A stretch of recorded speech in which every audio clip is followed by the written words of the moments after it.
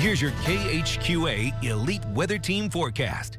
We're starting out the day with dry weather. We've taken the chance of rain out of the forecast for later on today.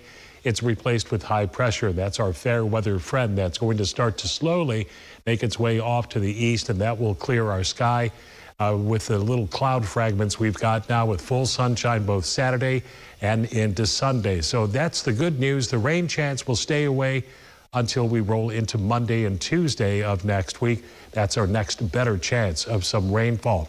Forecast for today, not too shabby. 78 this afternoon under a mostly sunny sky. Light breeze coming out of the east at 5 miles an hour. Then for tonight will be clear. We'll drop down to about 60. How about tomorrow, Saturday, beginning the weekend? 84, 64 overnight, 86 degrees on Sunday.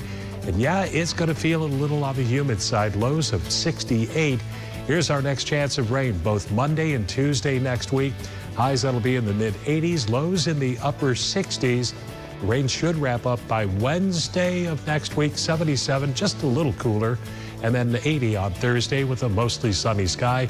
Perhaps the next chance of rain after that may arrive sometime on Friday.